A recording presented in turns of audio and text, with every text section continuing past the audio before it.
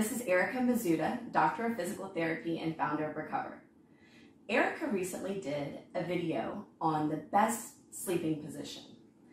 After that video, I thought to myself, well, what would happen if I slept in the improper sleeping positions? What issues could pop up? So I wanted to have Ericka revisit the proper sleeping position, and then I'm going to ask her some questions on what could possibly happen if I sleep on my stomach, sleep without a pillow, etc. So give us an example of what the best sleeping position is. So in that last video that we did, I really showed sleeping position if you're on your side, how to set it up if you're a side sleeper, putting a correct height pillow underneath your head, and also putting a pillow between your legs because that keeps your spine neutral. So here's my spine. So neutral spine is basically just meaning that it's straight, not that like your side bending this way or that way. So the proper sleeping position, even if you're on your back too, is going to be that you're in that neutral spine position, which is still proper height pillow, and then typically with a pillow underneath your knees so that your legs aren't totally straight. All right. So what about those of us who sleep on our stomachs? What issues could pop up with doing that?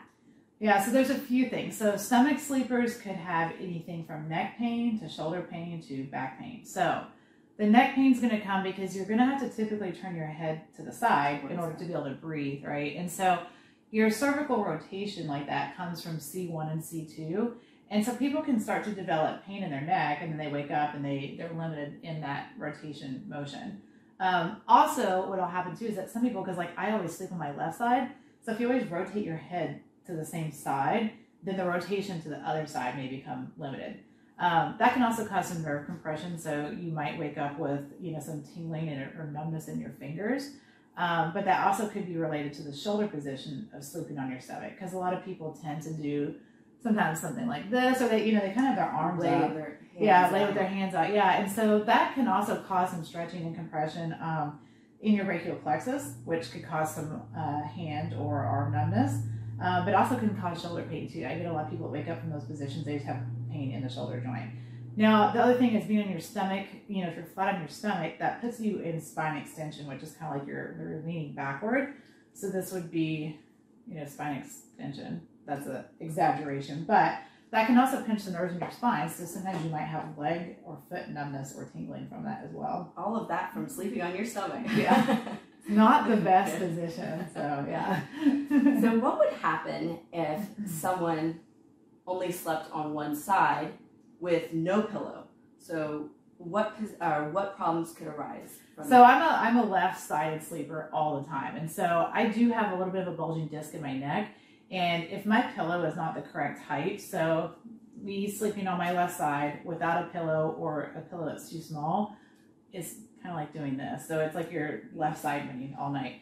So I can tell immediately if I need a bigger pillow, because once I get in that position, it will pinch my ulnar nerve, which actually makes my last two fingers numb. So, or sometimes I'll wake up at night and my hand will be numb, and it's because maybe the pillow's moved a little bit out and I wasn't in the proper position. So that's, you can get a lot of hand numbness that way. Now, I also have a pillow between my legs. I do have a couple of bulging discs in my back. And if I don't have that pillow between my legs, it's the same thing. It's like my lower spine is bending, which can also cause nerve compression, and then I'll feel that numbness in my foot. So essentially, you just want to keep that spine in line. Yeah, you want to keep it straight in line, neutral, because that's how you're not compressing the nerves. Because on the spine here, you can see these little things coming out. Those are the nerves. And so anytime you're bending to one side, I'm compressing the nerves here on the right side. Or if I bend the other way, it's the left side. So yeah, you want to try to keep that spine straight. And that takes the pressure off your discs too, which are in between the vertebrae. So yeah, it's going to be the most comfortable position. So in your experience with treating patients who do not sleep in the proper position, how long does it take to adjust and feel comfortable sleeping in a neutral position or the best position? Yeah, it can take a while. I mean, especially if I have a person that's trying to add a pillow between their legs. It's what I find is that they usually feel comfortable with the pillow between the legs, like it'll take the back pain away, but they can't stand like at night, they're not used to, like if they're trying to move over or flip over, but the pillow's kind of getting caught in the sheets, or if they have to get up to go to the bathroom and put it back in. So I find that most people, it takes about a month.